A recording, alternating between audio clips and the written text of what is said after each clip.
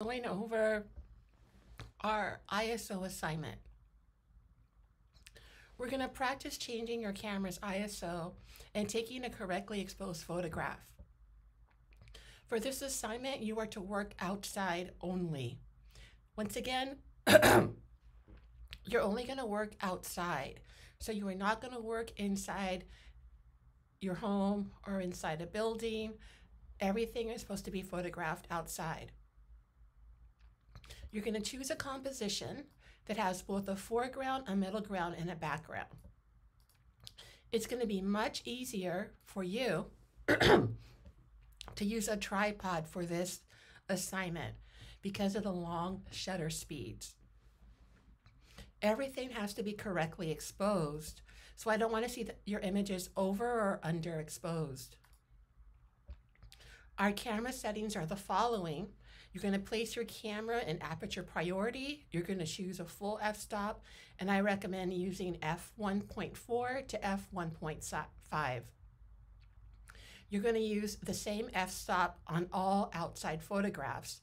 So for instance, if you're at f5.0, everything in your table is going to say 5.0. The shutter speed is going to change, but the f-stop will remain the same. So remember, once again, you'll be taking you're going to be taking 10 photographs. Each photograph will be exactly the same. You'll be changing the ISO on your camera.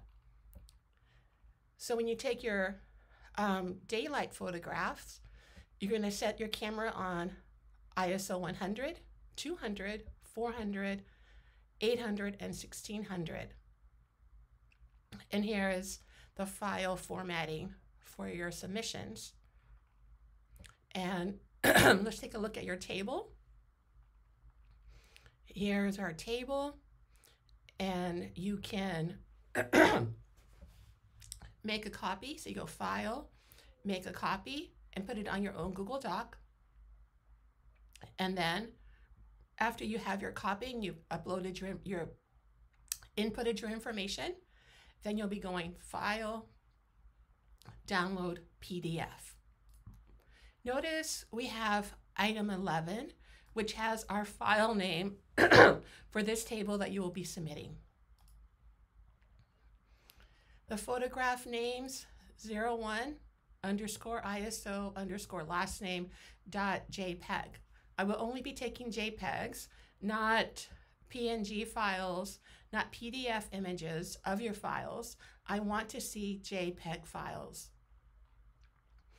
For submission, you're going to complete the one table, which is right here, and submit 10 JPEG photographs in the correct file formatting.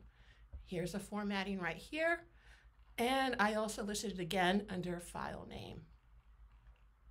Let's go ahead and review some examples. Here's a setup,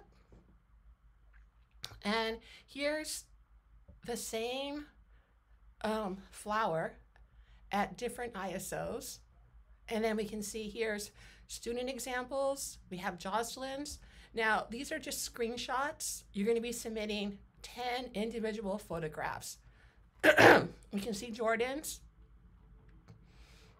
And please look at the rubric for the grading and how we're going to be doing this. So our table is worth 1 point. Our file and formatting, and I'm looking at you're photographing the same scene using the same f-stop. You photograph that same scene again at night or in low light.